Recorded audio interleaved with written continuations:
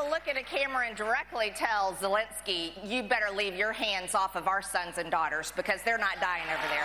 Georgia's Marjorie Taylor Greene is the latest conservative to criticize Ukraine's president over a misleading, selectively edited video clip. But unlike other lawmakers who took down their tweets and statements after fact-checkers revealed the truth, Greene is doubling down. The lion that looks to devour, and that lion is looking to devour our children. The claim that Ukraine's Zelensky wants to devour American kids took off when a few conservatives, including the previously disgraced Monica Crowley, circulated a 19-second video clip. Without any context, it certainly sounded ominous. The U.S. will have to send their sons and daughters exactly the same way as we are sending their sons and daughters to war, and they will have to fight because it's nature that we're talking about, and they will be dying, God forbid, because it's a horrible thing. It's also horrible when conservatives, including Candace Owens, who said she wanted to punch Zelensky in the face, cannot be bothered to do a basic fact check. Here's one. The full clip shows that he wasn't talking about Americans fighting in Ukraine at all. Here is what really happened. Zelensky was asked about what he'd say to Americans who think the U.S. is providing too much support for Ukraine. He first thanked the American people, President Biden and Congress, for their support. He urged Americans to see Ukrainians as similar to themselves. He urged the U.S. not to give up its leadership position in the world. And then he said this.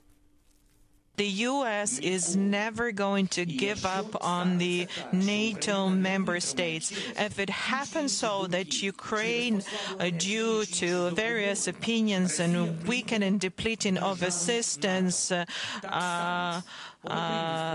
loses, Russia is going to enter Baltic states, NATO member states, and then the U.S. will have to send their sons and daughters exactly the same way as we are sending their sons and daughters to war, and they will have to fight because it's nature that we're talking about, and they will be dying, God forbid, because it's a horrible thing.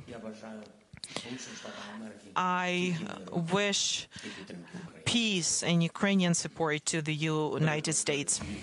Zelensky was clearly not saying the United States should fight on Ukrainian soil. He was saying the United States would have to fight in other countries, NATO countries the U.S. is formally committed to defend, if Russia invades those countries later. To be clear, we need a vigorous debate over U.S. policy towards Russia and towards the Russian war in Ukraine.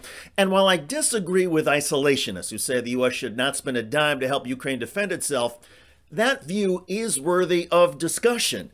However, any discussion is nearly impossible when conservatives trample on the truth, edit and take statements way out of context, and refuse to let anything get in the way of their preconceived views and notions. Kudos to Utah Republican Senator Mike Lee for at least deleting his statements about Zelensky. Shame on Marjorie Taylor Greene for doubling down. She has a cancer on American politics and debate. And when it comes to U.S. foreign policy, Greene might as well be a minister of Russian propaganda. What an embarrassment. By the way, Marjorie Taylor Greene recently embarrassed members of her own party on the floor of the U.S. House. Greene voted against mourning victims of the earthquake in Turkey and Syria. She was one of only 2 lawmakers to vote that way. On this vote, the yeas are 414, the nays are 2. You can check out the video at the link below. I'm David Shuster. Thanks for joining us.